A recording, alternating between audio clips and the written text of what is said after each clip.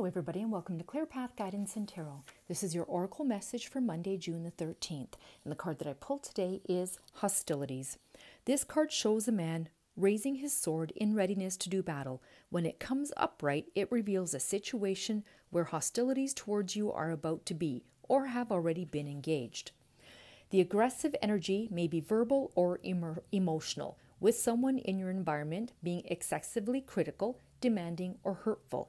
In a work or social situation, there may be backstabbing or out-and-out slander going on. This is different from the deceit card because the hostile energies are more apparent, more overt. In fact, you may have been living with them for some time, but whether this is a new or old energy, now is the time to regain control. Allowing dishonoring treatment from others is an open invitation to the universe to send you more.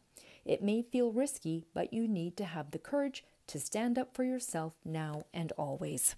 All right, let's see what the messages are from our angels. What is the message from our angels? What is the message from our angels? Allow yourself to be more playful. All right, everyone. Have a great Monday. Bye-bye.